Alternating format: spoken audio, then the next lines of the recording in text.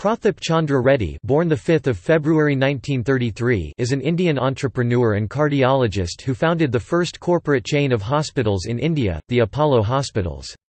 India Today ranked him 48th in its 2017 list of India's 50 most powerful people.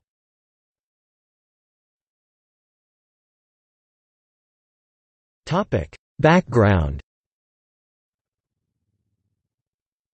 Reddy was awarded the Padma Bhushan in 1991 and received the Padma Vibhushan, which is India's second highest civilian award, in 2010.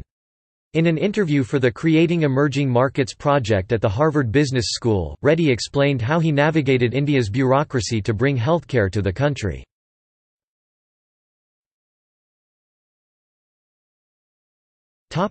Personal life.